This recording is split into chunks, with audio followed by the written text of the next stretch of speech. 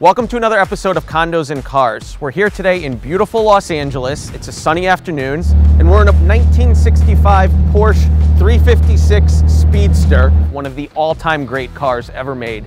We are going to pick up a colleague of mine, Naomi Klein, who's a broker here in the LA market. She's going to give us a tour of a new development condo in the Pacific Palisades.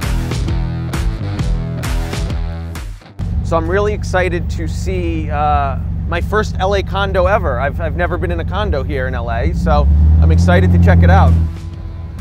Naomi. Hi. So good to see you. Nice to see you. Welcome to the Coast. This is incredible. What a day we have. I planned all of this, the sunshine and everything. Beautiful. So what are we seeing today? Today we're going to go see a new construction that's just up the coast, and it's beautiful. It's a 3-bed, 3-bath. Over 4,000 square feet, Wow. to die for, views of the water. You will not want to go back to New York. Did they have CD players when this car was made? Added feature? Yep. I mean, it's really great at Compass. We met at the retreat in Miami. That was the best retreat. It was like, hey, I'm going to be coming to LA in 2 months. Let's collaborate on something, and here we are. Yes. And Compass is amazing with that. Yeah, no other firm that I've ever worked at would people be open to, exchanging ideas and creating content like this. When you collaborate, two minds, I feel, can cover so much more. So 1 + 1 = 3. 1 + 1 = 3. I like that. What was your journey into real estate?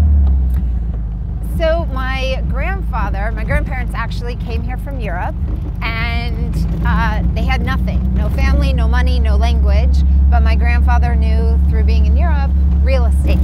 So he started... Real estate is universal. Real estate is universal, absolutely. And so he started investing in properties, and I learned that from a very young age. My parents did the same, and I'm the only one that sells it. Everyone else buys it. There's less risk in just selling it. You're not laying any of your own capital. Exactly. So speaking in very broad terms, what are some of the very hot pockets of the market, and where are some parts of the market in LA that are struggling right now? I would say the condo market in general is a little soft right now. Okay. Homes and, they're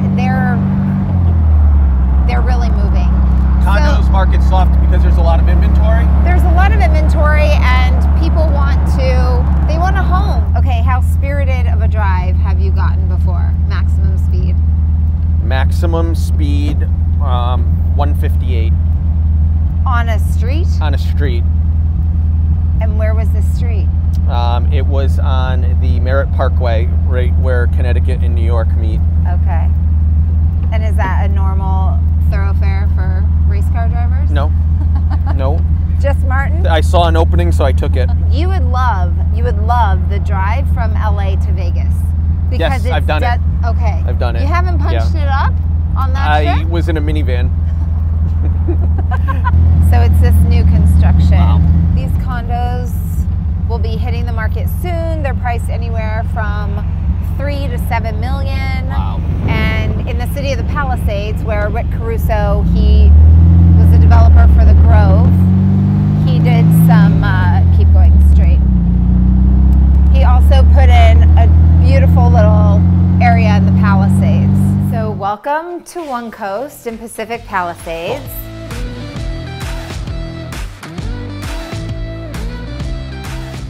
I don't think you have these views in New York, right? We do not have these views in New York. This is absolutely incredible. This is a 3-bed, 2-bath, almost 4,000 square feet. It's listed, it will most likely be around $5.5 million. Okay. What they're going to do, which is very nice with new construction, which is very rare in the Palisades, or even Los Angeles, is have concierge services, 24-hour full-time security, so you can really just come here. If you're bi-coastal, it's a great spot. If you want to get away from the city and just look at the ocean, you're here. So you've got PCH, we're just above, as you know, Sunset, 10 minutes from Malibu, but you're a little more where it's central. You just go up Sunset and you get everything that the Palisades has to offer. All right, so now let's come inside and see what this condo is all about, because it is 2 levels. Okay. And when you see the master, you've got just panoramic views of the water. you will not want to go back to New York. I feel like master of the universe there. Pretty much. So with 4,000 square feet, to have an open space downstairs is really nice. Wow, the views are incredible. I mean, they're just from every room in here. So you have Wolf appliances, from the stove, the Sub-Zero fridge, the coffee maker. So let's take a look at the guest room downstairs. And what's nice too, it's a condo and you're not walking into a living room. So you have an entry space, you have your living space, you have a bedroom downstairs, 2 bedrooms upstairs. I feel like I'm in a home here. Yeah, This does not I mean, feel like a condo. Yeah, you're almost 4,000 square feet. You have washer dryer inside, which is fantastic, and a washer dryer room. This is the guest room, the first guest room downstairs. These proportions are great. I mean, even for a guest room, like coming from New York. So we'll go upstairs, we'll take a look at the master and the second guest room. So we have a nice little landing here. They put a pool table. I mean, it's usable space. You're not losing a lot of space and square footage with the stairway. This would be a really great informal living area too. Oh, this would be great. This would be a great office, reading area, lounge. And again, you have outdoor living right off of this room. Yes, a little bit under construction, but this is one of the units that does have its private patio in back, which is nice. The second guest room, don't look right yet, just left. So you have, again, bathroom, all of your bedrooms are en suites. You have this guest bedroom, you're looking at the water from this room, which is wonderful. Welcome to the master. Views that are... Those views, look at that. They're just... Martin's never leaving. I feel like I'm on a cruise ship.